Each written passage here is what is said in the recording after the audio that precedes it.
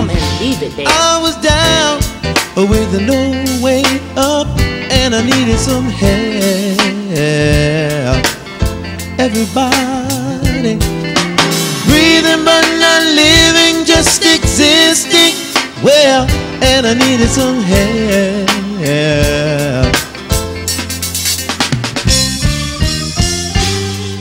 Somebody told me that Jesus will set you free. I tried it for myself, and now I know what he did for me. Good morning and welcome. My name is Minister Richard Foreman. Yes, and I'm Vicki Foreman, his wife. And we would like to welcome you to our worship service. And get ready, because Pastor D is going to be preaching an excellent word, and it will change your life. So get ready. And before we get started, let's go to the throne of grace. Let us bow. Most gracious and loving Father, we come before you today giving you glory and honor. We thank you for this day. We thank you for this opportunity to fellowship. We ask that you bless the man of God. And Lord, we pray that someone's life will be changed through the preached word. In Jesus' name, amen. Now get ready. The praise team is coming to sing. Hallelujah. Let's give God praise. Thank you, Jesus. Please bring the calendar.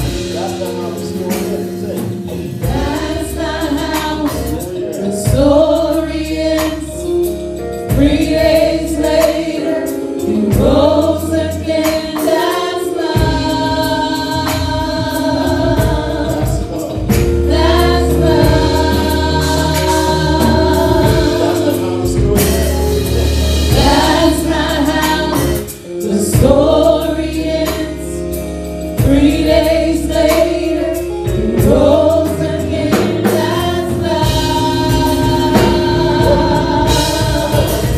That's love.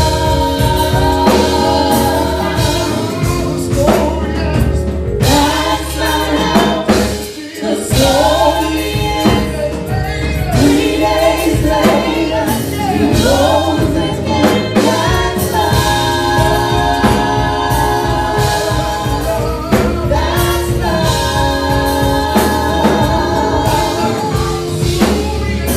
That's not how the story ends. 3 days later, he rose again. That's love. That's love. They hung him high, they stretched him wide. He hung his head, for he died. That's love. That's love.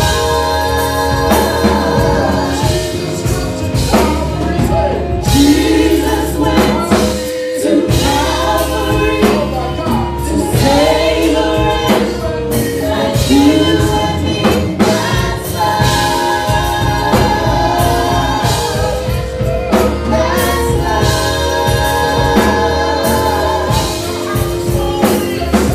That's not how the story ends. 3 days later, he rose again. That's love. That's love. That's love. That's love. That's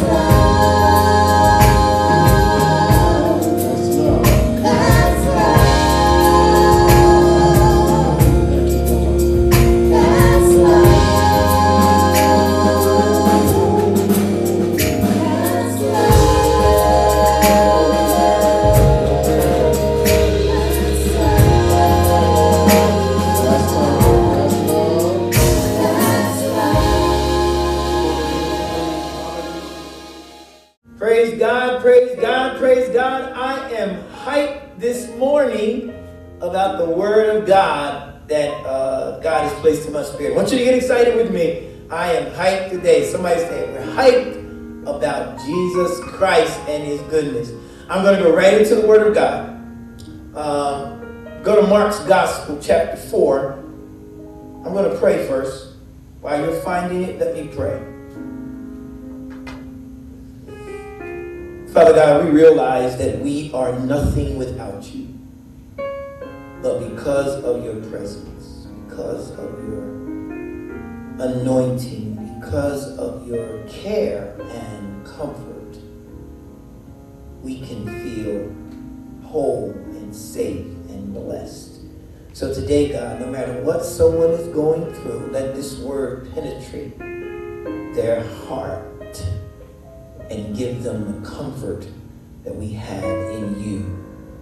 In the matchless name of Jesus, we pray. Bring back to my remembrance, God. This is not me preaching. This is you preaching. In Jesus' name, amen. Mark's Gospel, chapter 4. Mark's Gospel, chapter 4. We had a powerful Black History Month. Go back and check out some of our videos and some of the things we've been doing. But we're just excited. This is, I think, celebrating Women's Month. And we want you to know that we know the Church of God, life in general would have been horrible if women did not do what they do. So we celebrate and praise God for every woman in their role and what they do. Mark's Gospel, chapter 4, beginning at verse 35. And the same day, when the evening was come, he saith unto them, Let us pass over unto the other side. And when they had sent away the multitude, they took him even as he was in the ship. And there were also with him other little ships. And there arose a great storm of wind, and the waves beat into the ship, so that it was now full. And he was in the hinder part of the ship, asleep on a pillow. And they awake him and said unto him, Master, carest thou not that we perish? And he arose and rebuked the wind, and the sea came into peace, because he said, Peace, be still. And the wind ceased, and there was a great calm. And he said unto them, Why are you so fearful? And how is it that you have no faith? They feared exceedingly and said one to another, What manner of man is this, that even the wind and the sea obey him? One of the reasons we love movies is because movies tell stories. And we all love stories. A good movie tells a good story. A great movie tells a great story. And the movies can actually explore all the different ways to make sure that the story comes alive. There's several types of stories that movies tell that makes them exciting. The first one is narration. You've seen the movie where the central character is narrating the ups and downs, the particular things that are going to happen. There's a scene that they explain through narration just to bring the movie to life. A great movie for this is Kill Bill with Uma Thurman. Great movie. Or another thing is the opening action scene. All of the James Bond movies start like this. It's where the hero is in this predicament that looks impossible to get out of, and yet somehow you're caught from the beginning in that movie because the hero makes it through. The other kind of movie is a biography. It's really great because the biography starts out with the small beginnings, the humble beginnings of a person, and it tells how they rose to be the person we know in history that is famous. Spike Lee's movie Malcolm X, which, by the way, should have won an Oscar. That movie was exciting with Denzel Washington and Angela Bassett, and it was just a great movie about the life of Malcolm. He really played the part through the biography. Another type, which is one of my favorite, is the revenge movie. That's the one, I know you say, preacher, believer, pastor, come on, you should not like revenge. It's only a movie. Come on, get over it. What I'm saying to you is I love revenge movies because in those movies, justice happens because the hero or someone suffers a terrible, horrific injustice, and then somehow through the movie, they get their revenge. They get back, and things seem to go back in balance.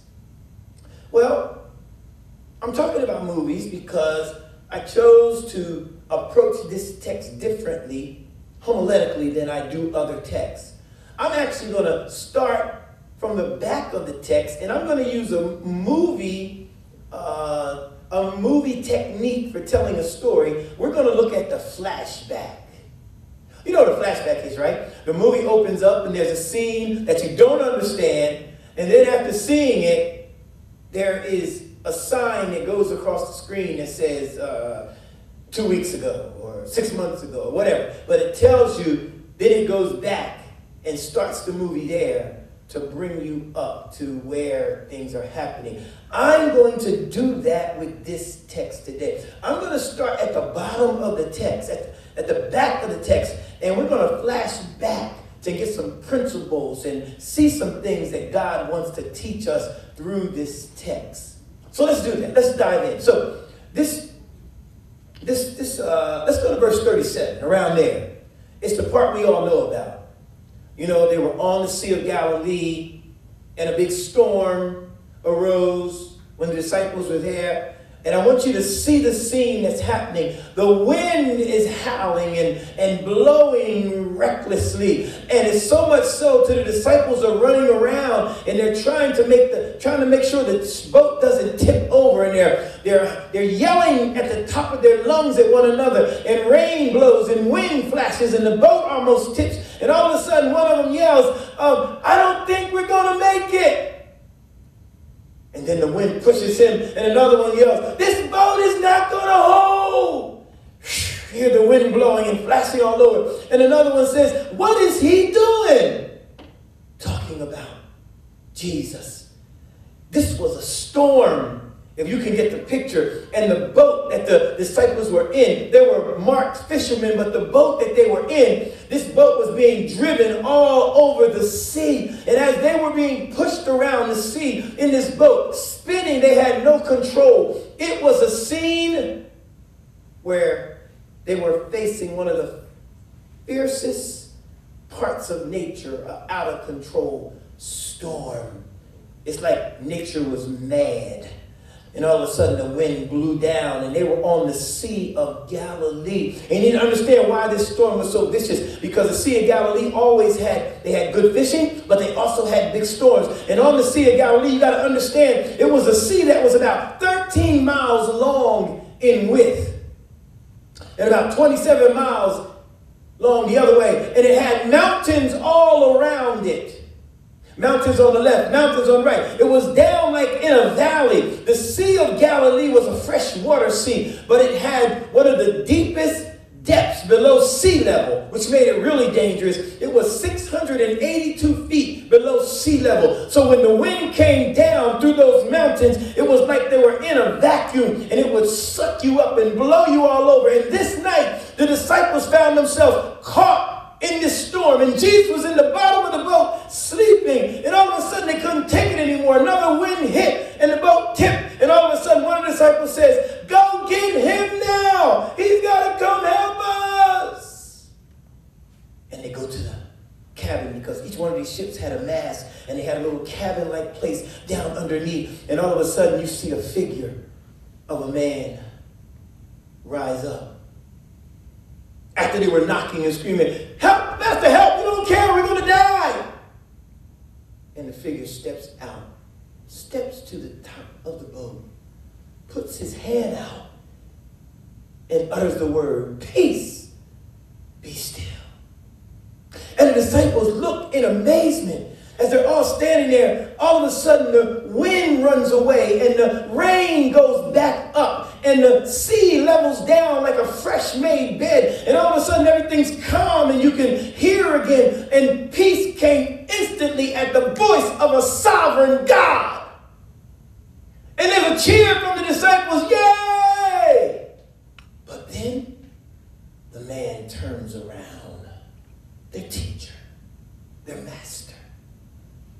And they can see, when they see his face, it's not one of jubilation. In his face it looks puzzled. And then something happens. That is the title of this message. He asked them 2 questions.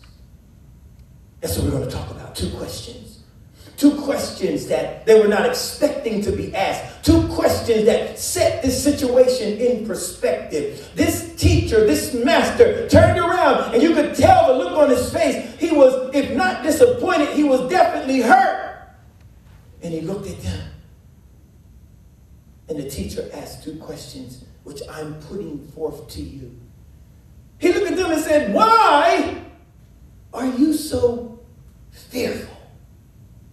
And how is it that you have no faith?" Did you hear it? Devastating, honest questions. Why, after all the time you've been with me, I was on the ship, I was here, I've never let you down, why are you so fearful? And how is it that with all I've carried you through, you better hear me, you have no faith? Oh, there are 2 questions I never want God to ask me. And the name of this message is 2 questions you never want God to ask you. Look at the nature of the questions. Faith and fear. 2 opposite forces. Faith, a divine force, and fear, a demonic force. Faith and fear, 2 forces that are completely opposite, that cancel each other out. If you have faith, then your fear must take its place underneath the feet of faith. But if you have fear, fear can override your faith. They can never stay in the same place. And yet Jesus Jesus said, because we are born again, we ought to be able to handle our fears. We ought to be able to put fear under our feet. We belong to a God who knows what we're going through and knows the battles that we have seen. And yet this night, this day, God asked them a question. Now don't get puzzled why we have to teach this text is because all of us experience fear. I don't care if you have somebody sitting there telling you how holy they are. There's not one of God's children who has not found themselves fighting off fear, fighting off anxiety, fighting off this stress that comes through. Can I get an honest person? And most of the time, it is God's saints who have to deal with this. If you're not saved, the devil doesn't want you. But if you're a believer in God, that's when you have to be careful. He wants fear to rob you of your faith. That's why the Apostle Paul, when he was mentoring and tutoring Timothy, who he knew was timid, and Timothy had to now become the bishop of Ephesus, he told Timothy, he said, you got to get ready for this. So in 2 Timothy chapter 1, verse 7, he said these words. You know the words. For God has not given us the spirit of fear, but of power, love, and a sound mind. Somebody wake up. You're walking around with a fear that God didn't give you. As a matter of fact, this text says, not only did God not give us this fear, it's letting us know that because God didn't give it, we're not supposed to let it ruin our life. We're supposed to fight back fear by our faith. That's what he was telling these disciples. You can't run around in fear when you're supposed to have faith. He says, as a matter of fact, we overcome fear when we got saved. It says we have power. That's his power and the power he gave us. So we overcome fear by his power and our power. We overcome fear by love, his love for us and our love for him. We overcome because I'm telling everybody out there, you have a sound mind. Fear can come in and destroy your mind. What God was really asking these disciples when he said, why are you so fearful? What he meant to say, or what he was literally saying to us biblically is, why don't you have peace? Where's your peace? With all the times you've been in dark places and you know I'm going to get you out, how come you don't have any peace? As a matter of fact, peace is your right. Peace is our overflow of the Spirit that's in us. Somebody better hear that. The fruit of the Spirit. Fruit comes from a harvest. Harvest comes from the seeds that we plant. The fruit of the Spirit brings us peace. Galatians 5:22-23 says these words, but the fruit of the Spirit is love, joy, peace, long-suffering, gentleness, goodness, faith, meekness, and temperance. Against such there is no law. There's no demonic force. There's nothing that can stop me from having the fruit of the Spirit. Where's the fruit in your life? How come you're walking around allowing the enemy to take back something that God said is a part of his gift to us? Peace is supposedly something that we can grab and access at any time. How do I know? Because John 14, verse 27, the Gospel of John, Jesus, before he was leaving, he said these words to us. He said, peace I give unto you. My peace I give unto you. Not as the world giveth, give I unto you. Let not, what's the word let not your heart be troubled, neither let it be afraid. That's letting me know I got something to do with whether or not I lay around in anxiety or I lay around in peace. Let not your heart be troubled, neither let it be afraid. God said we are born to have peace. We have a threefold peace according to this text. Watch this. We have peace with God. That is the peace of salvation. He's no longer angry with us. we have a peaceful life because we're on our way to heaven. At one time, we were enemies of God, but now we have peace. We aren't quarreling anymore. I belong to him. We have the peace with God. We have peace of God. That's what Jesus just said. My peace I leave with you. He said, I'm giving you peace. So inside my body is some peace of God that should take over if I concentrate on him. Come on, stay with me. And we have the peace from God. When we read his word, it is meant to bring us peace. But the second question was even harder than the first question. Because that question, how is it that you have no faith? That relates to what you believe God is capable of doing. When you don't have faith, it's not an indictment against you all the time. It's an indictment against you not knowing what God can do. And Jesus said, faith is superior. It's the premier. It's the foundation. Do you realize everything that we do happens by faith? Everything we get from God comes from faith. Saved by faith. Delivered by faith. Healed by faith.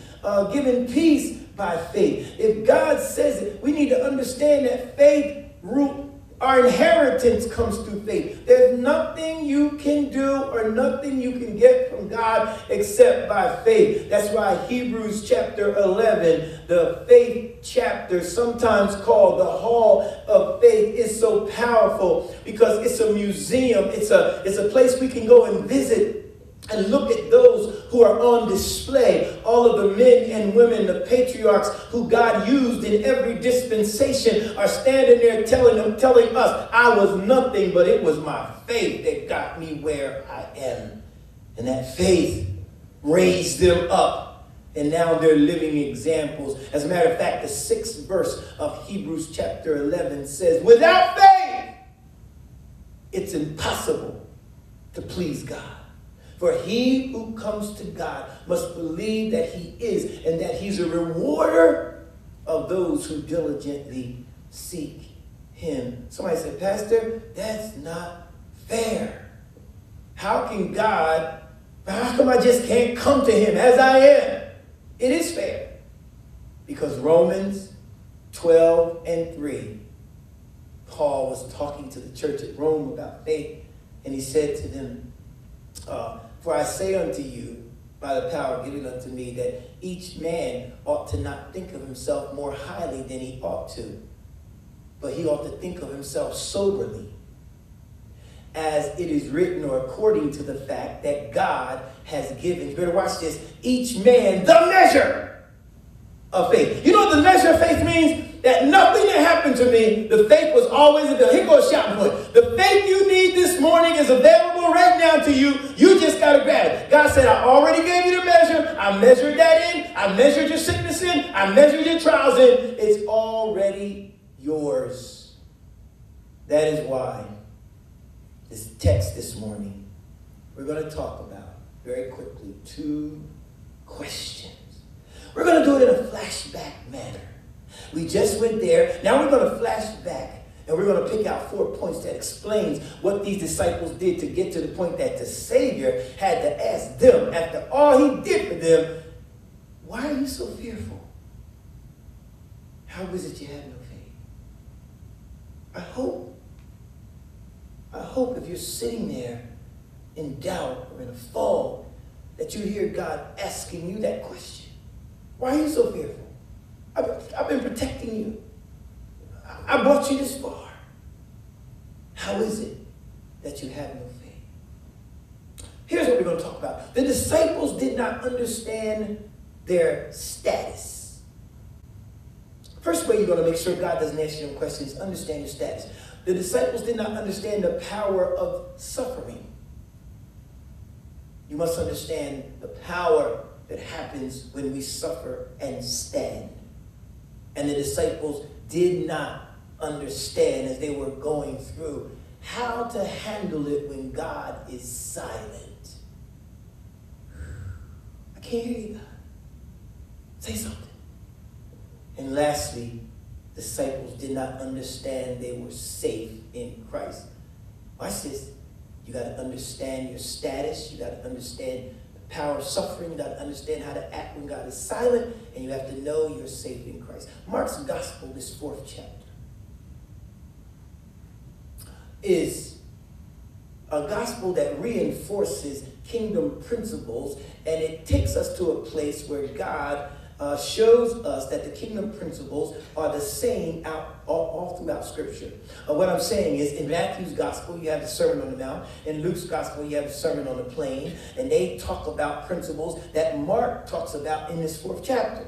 I need you to know that God never varies, or no word contradicts God. His word always says the same thing. You just have to understand it. So in this 4th chapter, he goes through a litany of things that he talked about in Matthew 5 and in Luke's gospel. Here's what he said. First, he starts off with the sower and the seed. But it says he started talking to them in parables. Parables, an earthly story explaining a heavenly principle. He started talking to them. So the first thing he said was a sower sowed seed. The seed is the word. It comes back 30-fold, 60-fold, 100-fold. He explained how we plant our seed and our blessings come as we watch our increase. Then he talks about let your light shine. Just like he did in the other gospels. He said, he gave the analogy of a candlestick. He said a candle is not lit to be hid under a bushel. Neither are you. Let your light shine. He left that and gave him a parable about it is measured, about how you measure stuff. Said how you give, it comes back to you. That is a principle, a divine principle God keeps showing us.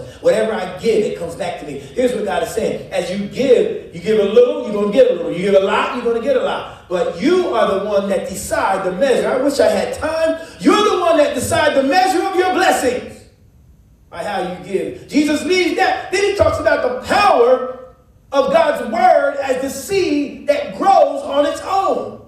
He said heaven is like a man who lays down, plants a seed, gets up, lays down, gets up. And the seed starts growing. As long as he's making sure he's nurturing the seed, it will grow by itself. First the corn, then the ear, then the full ear in the corn. It talks about that will happen. And then lastly, he says a mustard seed of faith. I like that one. If you have a mustard seed, everybody know that? You don't have to have a lot of faith. The devil's been lying to you. You just have to have a mustard seed full of faith, and everything else. Mountains will move if you have a mustard seed, the tiniest seed there is, but it will grow bigger than anything else. Faith is that mustard seed. And then he's tired. Jesus has been teaching all day, and now he gets to his disciples. He said, let us go to the other side. Jesus said, let us go to the other side. When Jesus says, we're going to the other side, that's it. Period. We're going to the other side.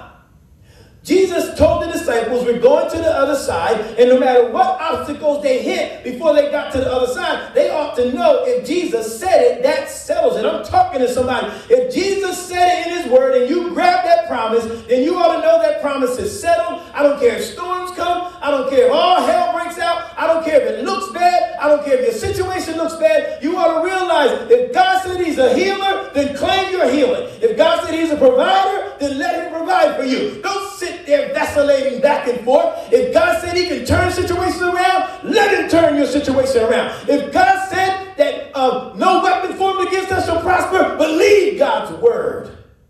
That's our problem. The disciples forgot their status.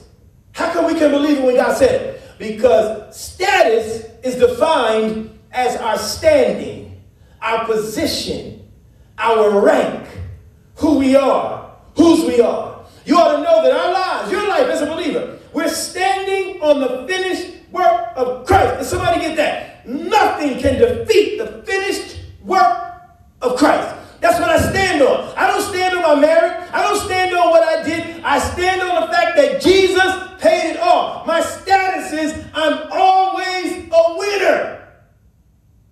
We're the head and not the tail. We're above and not beneath. We are more than conquerors. You forgot.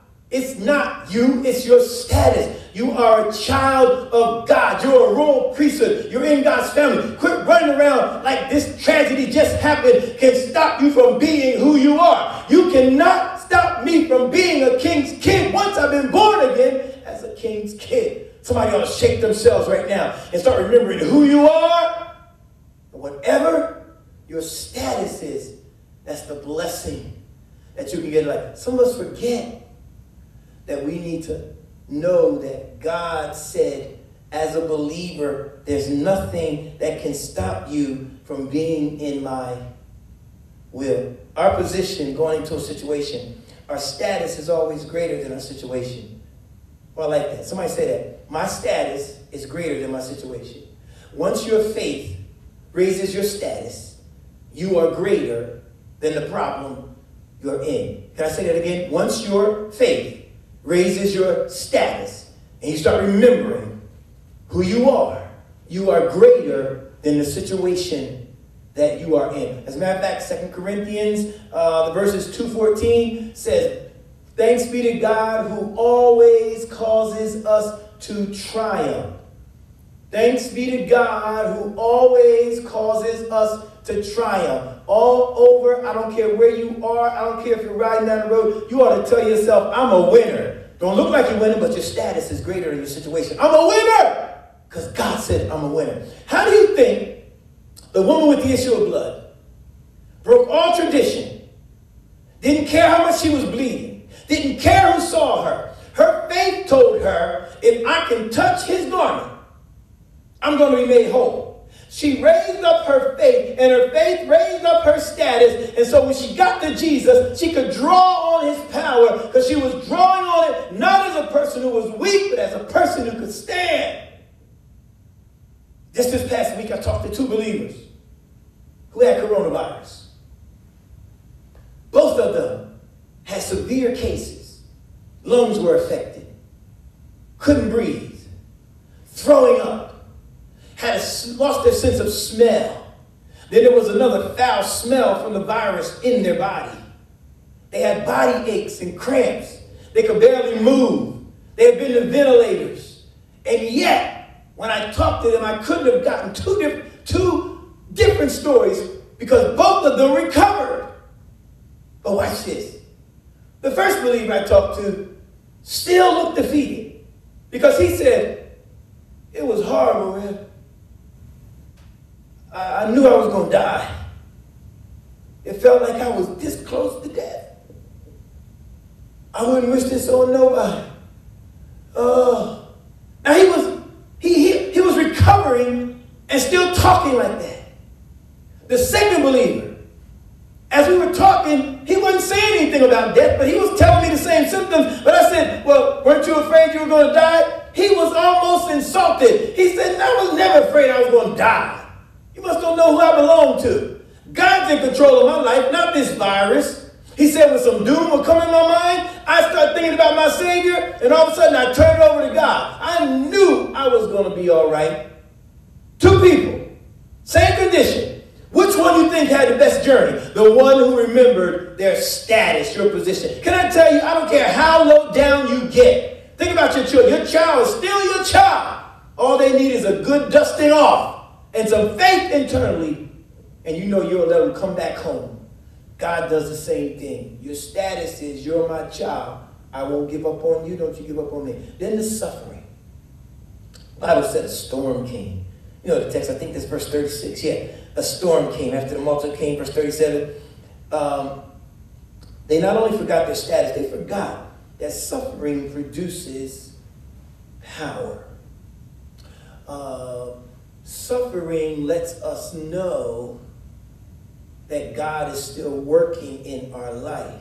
Pain, and we overcome it, takes us to a position we've never been in. You know, the Bible says we overcome by the blood of the Lamb and by our testimony. Suffering gives you a test. Oh, I'm talking. Do you know right now, oh, if I could talk to some people, there are some testimonies. You didn't like what you went through, but now you're walking around when the enemy comes at you. What used to shake your tree don't shake you no more because of the suffering you did, and you went in with your eyes open. You said, I've been there, done that, seen that. Devil, try something else. That's not going to work this time. Because that's the person who grips suffering. The disciples thought suffering was God didn't care about me. As soon as you start thinking suffering is a punishment, you're going to miss out on the blessings of the power of suffering. I already said that you can go through suffering one or two ways. You can either be an egg or a potato. That's right. Here's what happens. When a potato is placed in boiling hot water, it goes in hard, but comes out pliable, tender, soft. An egg goes in soft and comes out hardened. I've seen saints suffer, miss their blessing, thinking God's not there when they didn't realize if they would have relaxed and joined into the suffering, God could have taken them to a new place. Why do you think James says, count it all joy? Because suffering produces a power of permanence in us that comes through patience. I'll say that again. The power of permanence comes through patience. It means once I build up the muscle to handle that, it can't get me again. But you got to understand the suffering and be willing to go through it. It says, count it all joy when you fall into diverse temptation, knowing that the trying of your faith work patience. Let patience have its perfect work, so you can be perfect and entire. You will be empowered. I like what he says. Count it joy. I need somebody this morning that's suffering to say, I'm going to count it joy and let the suffering go to work in me. Not only does suffering produce in us a powerful person, suffering makes us obedient to the word of God. Psalms 119 and 71. David said, 119:71, it is good I was afflicted, because now I'm obedient to your word. That sounds crazy, doesn't it? But here's what David was saying. That suffering taught me to be obedient, and obedience brings the promise. Suffering taught me I need God. God hollers louder in my suffering than he does in my happiness. Because in suffering, I can hear him, I can see him, and he takes me higher. When I was looking at the commentaries, there is no occasion for Psalms 119, because all of us have to go through suffering, and we can learn from suffering to get to a place of power. I'm reminded of one of my classmates who was a believer. It was a female who said, will you please marry me, perform the wedding ceremony to this gentleman, but she did not want to go through counseling. She had just met the guy, and I said no. I was called all kinds of names because I would not marry her to a guy she only knew for about 4 months. She got upset with me. Well, you know what happened? She found somebody else to marry her. And when she got married, not long after that, the suffering started. First, verbal assaults. Start calling her out of her name. Then after that, physical violence. She suffered in that marriage for almost 5 years, running away, him chasing her, hunting her down, police restraining orders, all kinds of things. Then she finally got out of that marriage. She is remarried to another man who is a believer. And you know what? She married the other guy because he said, it's better to marry than to burn. I want to have sex. I can't wait. You know what she said? She told this guy, we gonna wait. And you know what? They got married. They have 2 beautiful children. And she said, I learned how to trust God's word. Listen, somebody out there said, well, sex feels good, but suffering don't. God's word is designed to take us to a place where blessings can come to us. And she learned. Or I can tell you about the brother who got mad at another guy on his job. And as they were working together, they got into this beef. And it got so bad that he went around telling people stories on this guy. Finally, it got so bad that the guy had to quit the job. He left. 2 years later. What's really funny is, before the guy left, he came to apologize to my friend to try to settle the beef. And he said, no, I don't accept your apology. He was bitter. Well, 2 years later, he got married. was going to buy a house. All the paperwork was in, everything looked good. He passed through all the tests at the bank, but he had to get the loan officer to sign off. Guess who the loan officer was? The same guy. He wouldn't accept his apology and who he was bitter against. And immediately, when he saw this guy, because he wanted that house and he knew he needed his family to have the house, he said, look, I am sorry. He repented. He told the guy, look, I know I did you wrong. I'm sorry you had to leave the job. He did all that, and the guy finally stopped him. He said, you know what? I was going to sign your loan papers anyway. I'm glad you did repent, because that's all I wanted us to do. But I needed you to know I follow the word of God. My friend, his brother, cried. Because here he was letting bitterness. And God's word said, don't let bitterness come. We think God's word is there to hurt us. Everything in God's word, the suffering we go through, is to teach us to trust his word. So that's why you shouldn't talk about folk. God's word said, don't do that. Don't gossip. The same thing you talk about might come on you. Here you go. Here goes suffering. It comes back on you. Every time you lift your voice to down somebody else or to curse somebody else, all you're doing is cursing yourself. Better you tie a stone around your neck and jump off a bridge than you to talk about your brother. But we think the word is just this priest up. I just want the word so I can get this, get that. God said, no. Suffering brings power. And then finally, he said, silence. Jesus was asleep in the hindered part of the ship. I know they start running around. How come I don't hear from God? All of a sudden, one of them just screamed out, you got to go get him now. Here's what they said to God. Listen to the word. Listen how hurtful. Don't you care that we perish? Wait a minute.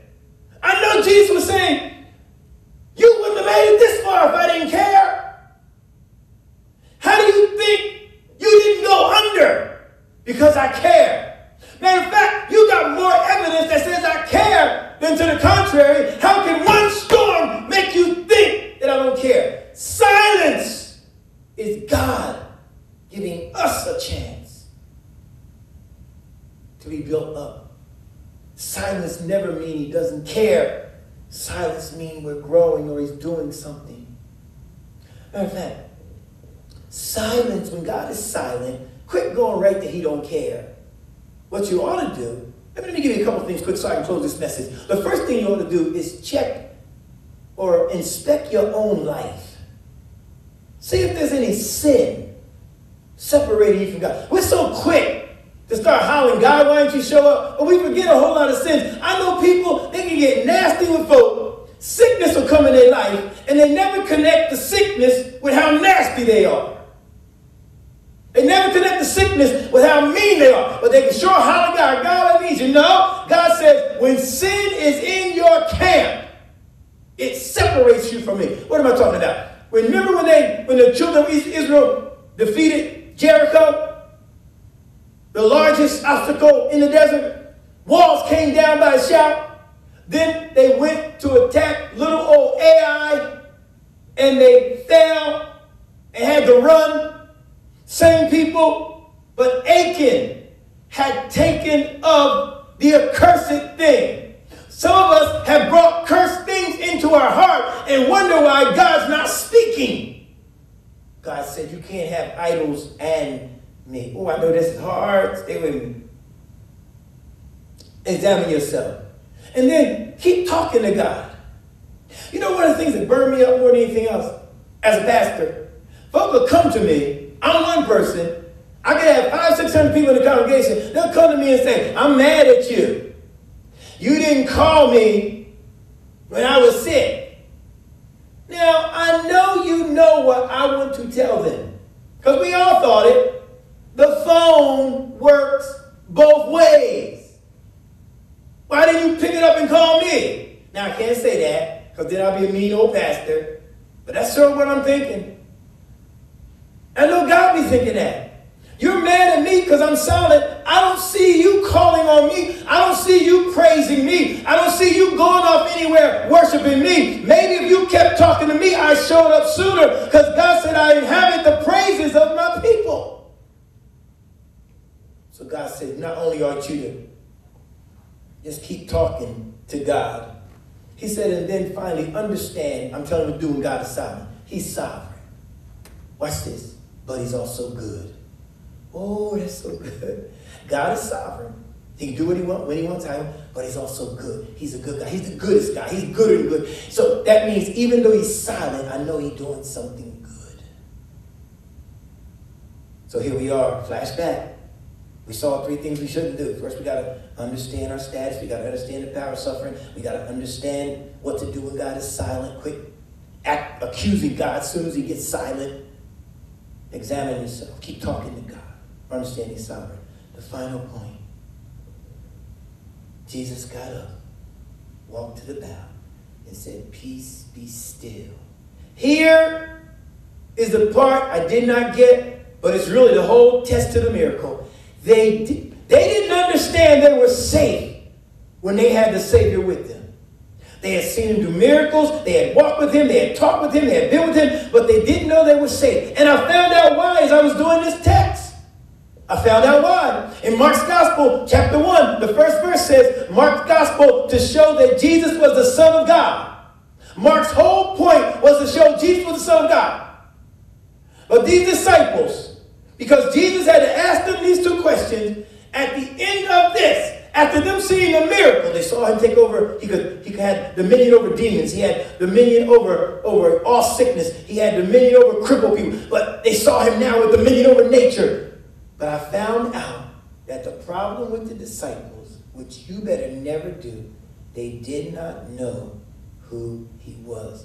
You say, "Reverend, that's silly." No, it's not. Look at verse 41.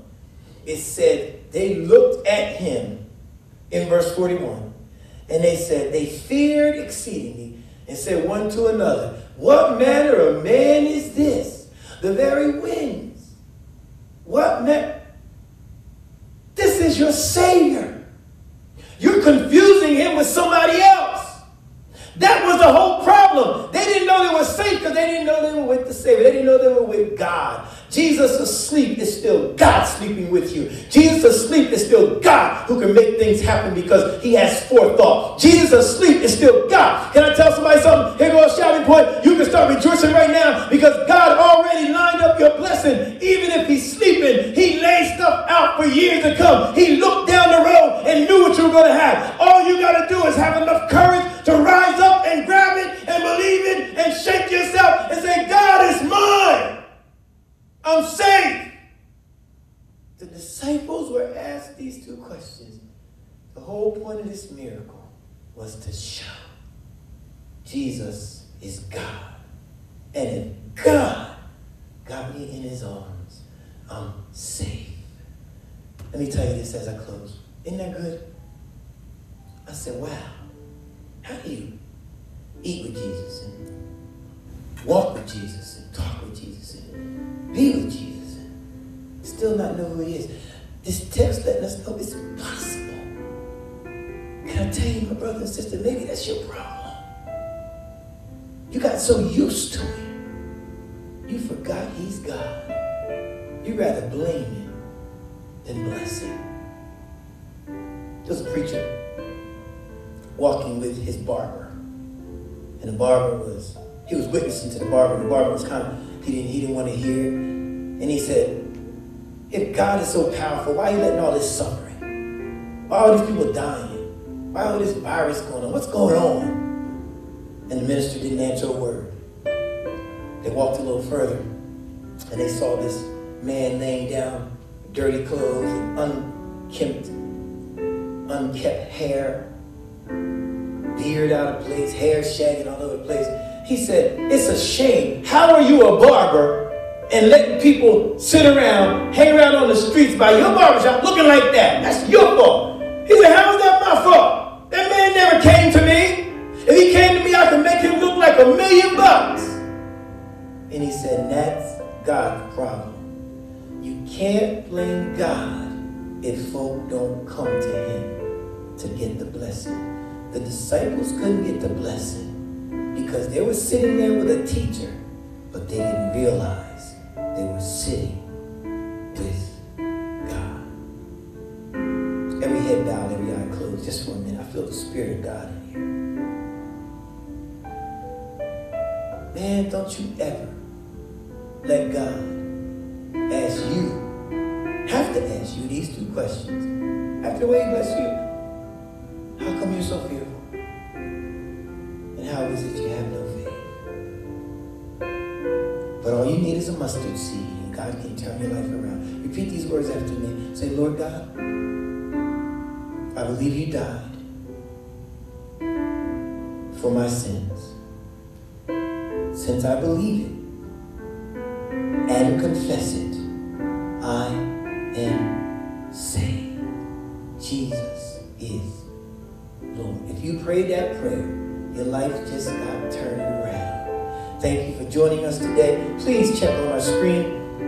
If you want to give to our ministry, it's a powerful ministry. We're feeding people every month. We're helping runaway girls who've gotten kicked out of their homes. We're blessing. We have an addiction program. Just check our website. We're doing things to make the kingdom of God a reality in this day.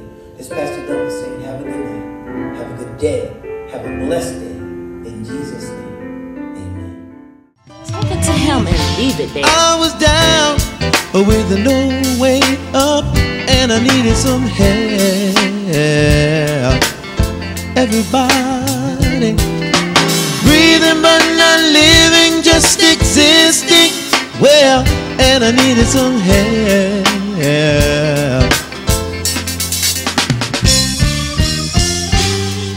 Somebody told me that Jesus will set you free.